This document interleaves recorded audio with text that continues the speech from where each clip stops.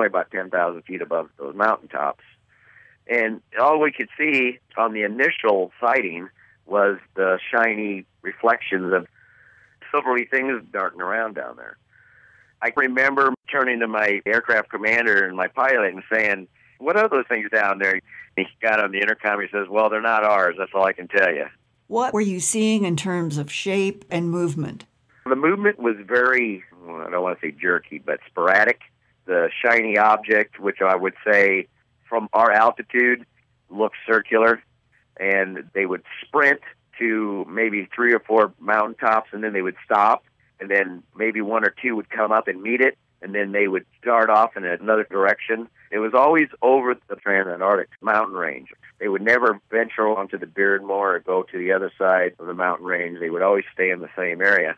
And they were always in the air when we saw them. We'd never ever see anything coming out or going into the mountains, if that's where they were based out of. And they would always do fighter jet maneuvers. They'd take off, and one would follow him, and then they would both stop, and then a third one would come up. And I think at one time we saw a total of 6 of them together. The sun reflective was very bright. It was like a pinpoint of light that you could see darting around down among the peaks. Did any one of them ever approach your plane? No, they always were below us, always stayed below us. We were told not to talk among ourselves other than just the crew. And just seeing those things down there and being told that those aren't our aircraft is kind of mind-blowing, where the fact is, hey, what are these things? Why doesn't anybody else know about this? We had a mission that we had to do, an Australian camp called Davis Camp. In order to get there, we had to fly to South Pole to refuel our aircraft, and then from there we could fly all the way out to Davis Camp. We were told that we needed to get an airplane out there, rescue medevac, because one of the workers there had been burned badly in a boiler fire. And so we were trying to get there as fast as we could. We're talking a 6-hour flight, 3.5 hours to Pole, and then another 3 hours from South Pole to Davis Camp. There's an area on the opposite side of South Pole that was no-fly zone.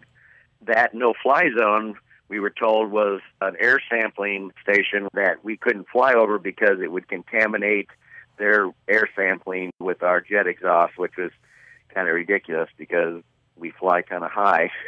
If you're air sampling at the ground. Anyways, we were on our way over to that medevac, and so we basically did a straight line. And when we got about 5 to 10 miles from Pole on the way to Davis, we were told on the radio not to continue our straight line course, but to deviate a certain amount. Somebody mentioned that, oh, hey, there's an air sampling system out here somewhere, you know. So we can look down, and here's this huge, large hole in the ice.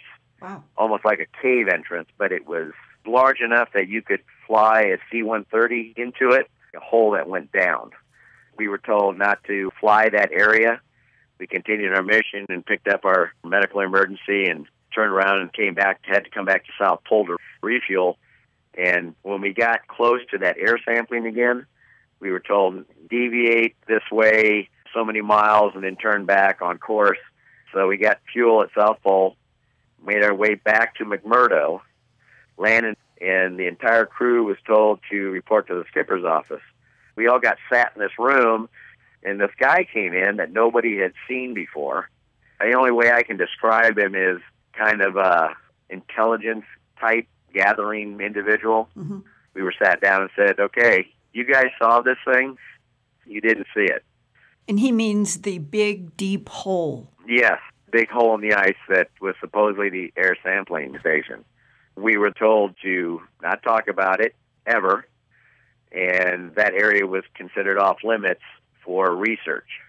In your email to me, you wrote toward the end, quote, talk among the flight crews was that there is a UFO base at the South Pole, and some of the crew heard talk from some of the scientists working at the pole of EBAs, an acronym for extraterrestrial biological entities, working with the scientists at their air sampling camp, which is the large hole in the ice. Yeah, it's funny because, we're told not to talk among ourselves officially, But the guys, after a flight, they go to the club, and, you have a few beers, and you're talking. It's like, yeah, I heard these scientists talking about that there's some guys there at Pole that were working with these strange-looking men. Of course, they put it that way so that they weren't saying, alien or extraterrestrial, whatever.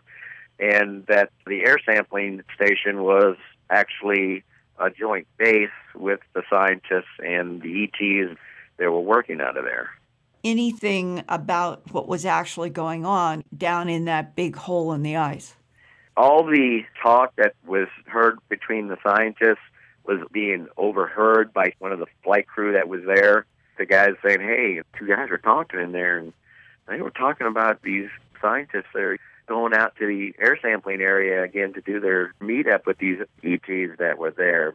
In your email to me, you said, quote, none of the scientists would talk to any of the crew on the plane, and they looked scared. That was a mission that concerned a camp that we had put in out on a plateau. It was probably a 2.5-hour flight from McMurdo, and it was out in the middle of nowhere. We put this crew out there and then dropped them off in all their science gear. It was that team that we sent out there that McMurdo had lost communication with. They hadn't heard anything from those guys. It must have been a week or 2 weeks. You're supposed to check in every so often by radio to tell McMurdo that everything's okay. You can't just pick up a landline, so you have to do all radio communication. So after that 2 weeks that they hadn't been heard of, we got sent back out there to see where they were. Well, when we got out there, nobody around. All the equipment was still there. There were some snowmobiles there, but the entire camp was gone. We called McMurdo on their radio to make sure that the radio was working, and we could hear McMurdo fine.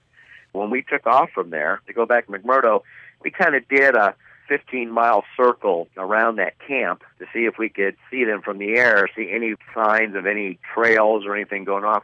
We didn't see anything. So then we get back to McMurdo.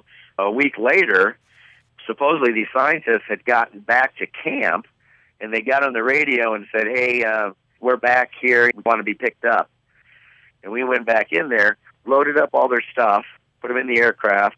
I got the scientists in there, and they all got sat down in the back, being the engineer on the airplane. After we got airborne and stabilized, I went back looking around, and the looks on these people's faces, it was just, they looked scared is what they looked.